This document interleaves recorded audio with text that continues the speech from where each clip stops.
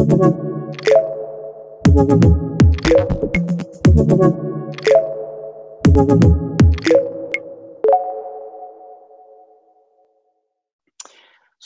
I wanted to start by giving you just this quote I'm sure most of you have heard before, that genius is 1% inspiration and 99% perspiration. And that is really to dive into, begin to try and unpick, what exactly is innovation to begin with. And there's a very common error that I think is found in everybody's thinking. Firstly, it's important to note that innovation is always the child of freedom, that it is fundamentally about exchange of ideas, and it's fundamentally about collective intelligence. So your own ideas are often triggered by others, and the way in which an idea comes around is almost always evolutionary, and it is not one of invention alone. And disruption, importantly, we often talk about disruptive startups and disrupting any system. It's never a singular event in time, but it's rather iterative over time. And that's important to remember, because I think often in the echo chambers in which we operate, whether it's Silicon Valley or whether it's, where you are today in Munich, those echo chambers can often effectively lead one to think that, disruption is an immediate moment. We only see the big successes of any startup, its breakthrough, when it fundamentally transforms the industry or area in which it's operating. But in reality, there's been a series of iterations prior to that point. And this is where we come to this distinction primarily between invention and innovation. Invention is not innovation, right? Invention is a new prototype. Invention is a new social concept, but innovation is the proliferation of that idea in the market and the adoption and acceptance of that idea that ultimately leads to systemic change in any one area. And that's very, very important, because obviously, for a lot of the people, listening in today, you'll be at the very early stages of forming your concepts, forming your ideas. And you might get too tethered to that one eureka moment, to the moment of invention. And you might, to some extent, feel like that is the solution in of itself. And it's very important when it comes to creating team cultures, and when it comes to evolving over time and finding your market fit, to make sure that that error is not made. So I want to tell a story. I think, if you're going to be inspirational, how better to do it than necessarily by telling somebody else's story. And I should say at this point, that almost everything I know today has been through a series of learning from other people's experiences as well as my own. And a lot of, certainly on this topic, my own thinking has been formed by the likes of George Gilder, Astro Teller at Google X, or Matt Ridley, all of whom I recommend that you read. And I'm happy to share a reading list after this. But let's start with Norman. So he is a great and too often forgotten hero of the 20th century. And what this man effectively did was developed short-strawed, high-yield varieties of dwarf wheat, which effectively kicked off the Green Revolution in the subcontinent and turned India from a country on the edge of famine into a net exporter of wheat. But where did he get his ideas from is the question. And how did he suddenly come upon this eureka moment? Well, to begin with, what's important to note is that ultimately he may have developed the solution, but it took a number of geneticists in India and a number of politicians and market makers to ultimately prove and deliver his idea into that market. But at the same time, the idea itself, he was building, as we say, on the shoulders of giants. That he had picked up the idea from while in conversation with a fellow colleague in the space at a bar in a conference in Argentina, and they had heard it from someone in Japan, and so on and so on, right? And we can track that, where that idea originated from and how it evolved, and the groups of people involved in collaborating around that idea to ultimately bring it to market. And this is truly innovation, because it is transformational, as I say, systemic change, in that today, we hardly use, even in wheat production today, we almost don't use more land than we did 50 years ago. And that's entirely down to innovation of this kind. So, how does this innovation come around? Well, as I said, that really important word of team, right? And that idea of collective exchange of intelligence. Often with a startup, you'll find there are founders who may, have had the idea and all too often cling on to it. I often say the best leadership in companies are those who continually replace themselves with people who are better than themselves in certain areas. And I think the same is true of an idea, that ultimately when it comes to the exchange and proliferation of that idea, it's about sharing it and allowing others to take it and run with it, in allowing others to introduce new iterations of that idea. And this is where we come down to the old concept of collective intelligence, right? We are all nodes in a network. So if you kind of pull back for a second and you think about humanity's key achievements, it's never been an individual intelligence. We tend to think of, these giants. We tend to think of Sir Tim Berners-Lee and the creation of the internet, the Wilbur brothers and the creation of the airplane, these single individuals and moments.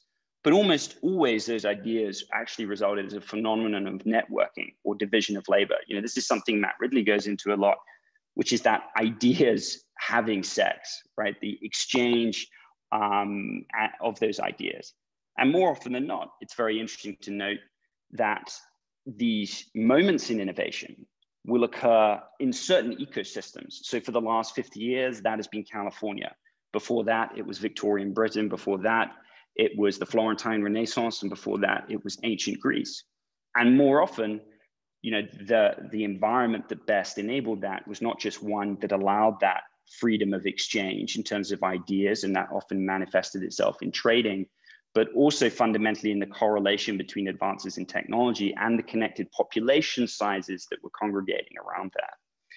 One interesting idea, though, I want to leave you with is obviously that of the distributed human brain. And this can actually apply to the day-to-day of how you create, come up with an idea, build a team around it, create a startup, and go scale. That is that in the 20th and 21st centuries, we've seen with high-speed transportation, telecommunications and the internet, ease of communication, ease of movement change dramatically. And what's interesting is that certainly now today, it could be argued that the next Silicon Valley, certainly when it comes to digital innovation, is in the cloud. It's more difficult, obviously, when applied to manufacturing or physical infrastructure. But when it comes to coordination or networking communication, already today, here we are on a Zoom call, exchanging information, right? And that can happen from any place, anywhere in the world. So if you take that down and ask yourself the question of, how do I build innovation processes into my iteration around, the idea that I'm building my startup on? Well, no longer necessarily do we have to limit ourselves simply to containing a team within a single room in order to do that. That brings certain advantages. But at the same time, we can rely on this massive distributed intelligence that is now available to us. And I think one other point that I will layer on top of this is, as I referred to before, this idea of cities and concentrations of populations, the ideas of how we scale have also changed dramatically over time. One of the most recent discoveries by the physicist Jeffrey Rest, a remarkable discovery, was that cities scale according to a predictable mathematical formula, one in which you can also apply to events in nature as much in business. And this, he calls this the power law. Now, ultimately what this means is that as the population of a city scales, you have superlinear and sublinear growth in infrastructure or social drivers. So as the city grows, you don't need so many petrol stations. You don't need so many subway systems. You don't need so many power lines. But as the city grows, you get this superlinear line, which is that actually the social drivers, the thought exchange, the amount of literature being written, the amount of plays being produced, the amount of startups proliferating ultimately within those cities also tends to exponentially increase in a superlinear rate, to the population level. And the reason this is important is because ultimately, what this also means from a sort of sustainability or efficiency standpoint, that the greater the concentration of any single given intelligence, the greater the speed of iteration to some extent, driven by exchange, driven by incentive, driven by the ability for one solution to learn from another, but that also we require less infrastructure. I would try, to leave you all maybe with a thought to take away, which is that question of, if we return to the last slide, if we now assume that we are moving into a more distributed age, not just in terms of financial exchanges that we've seen in the crypto world, not just in the digital ways in which we communicate and network, but maybe even in the ways that we live, that has very interesting implications for the kind of solutions that we're building for the world, and also the ways in which teams can work and ideas can be allowed to proliferate. To give you an example of that, certainly what we think about, right, as investors into the supply chain, we've seen as a result of COVID, a fragmentation of supply chains in the first mile. We've seen the emergence of robotics and automation and 3D printing and other industrial technologies. And we continually ask ourselves questions like, does this mean reshoring or nearshoring production? Does this mean that suddenly the producer of a good can actually get that much closer to the consumer? Does the concentration of the consumer change in they actually distribute more across any single given geography rather than concentrate in single city, mega city clusters? And what does that mean, therefore, for how we're able to build sustainable infrastructure for the manufacture, production, and delivery of goods in response to those trends? Now, these are not, we have answers to some of those questions, and we don't have answers to other ones. But that's how we take, this kind of breadth of thinking and start to try to boil it down into macro trends, and then ultimately into the kind of micro of the thesis-driven investments that we're making, and the questions of where we allocate our capital. Because more than anything else, we look to back real engineers and real kind of change makers, transformational founders in whatever given system or part of the market into which we're investing. And that requires you to continually not only learn from the past, as we have done from observing how ideas like dwarf wheat came to proliferate in the market.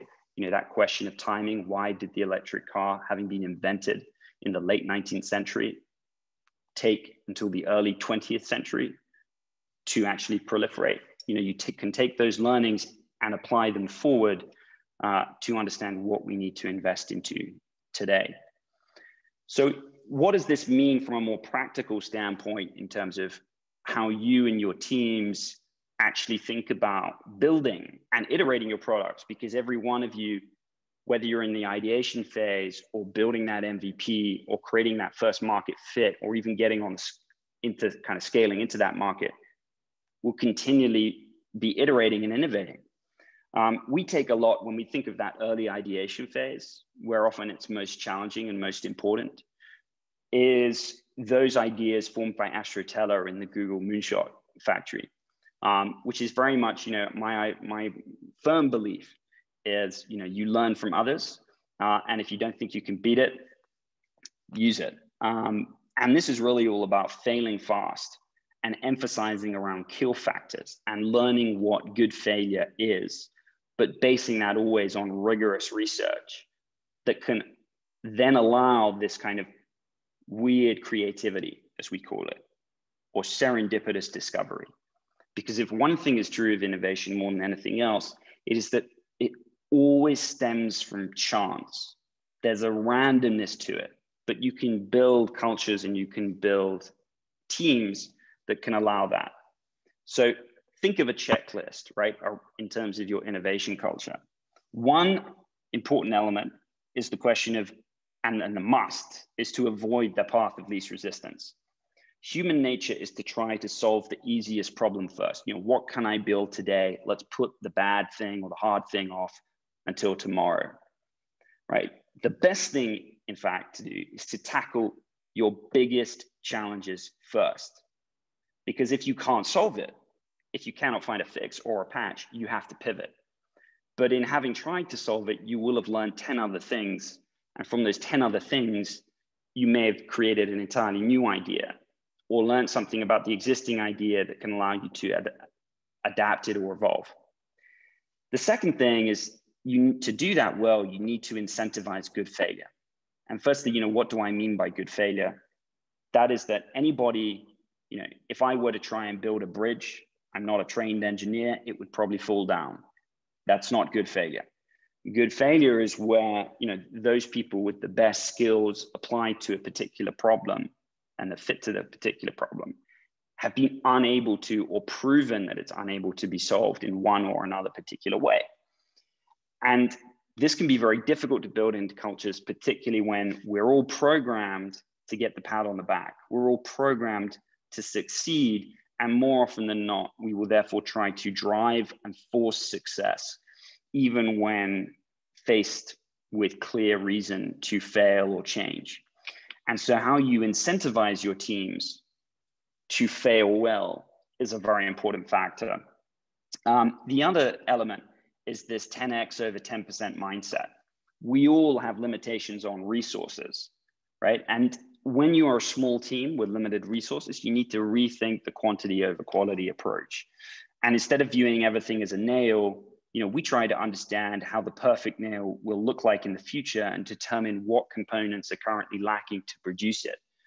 Because in doing that, you can determine what is best available to you and work within those resources rather than wasting time pursuing any kind of direction or development iteration that ultimately you're unable to fulfill by virtue of the limited resources to you within a given set time.